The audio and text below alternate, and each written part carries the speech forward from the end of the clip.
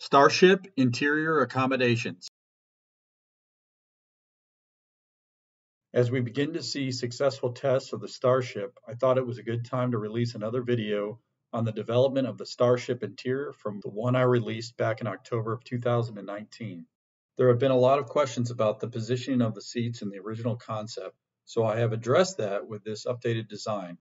I would also like to add there will be several different variations of interiors based on the missions of the vehicle. I've outlined a few of those missions here. Earth point-to-point transport, Earth to low Earth orbit, Earth to the moon, and Earth to Mars.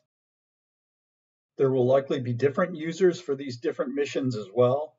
This will include government exploration vehicles, commercial passenger transports, cargo transports, long-duration station applications, private vehicles, and others.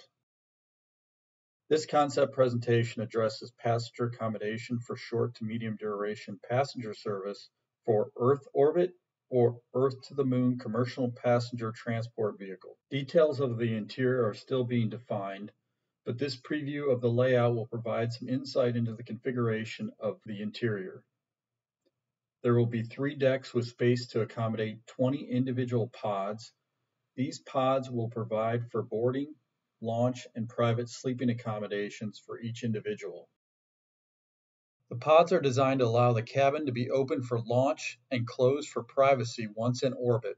2 hatches on the pods allow passengers to exit their pods into a temporary corridor that is created when the pod shrouds are deployed.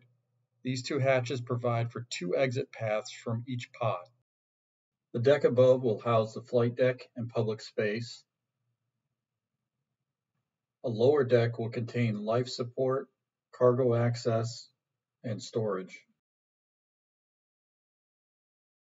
If you want to see other potential versions, let me know which one you'd like, and hit the like button and subscribe.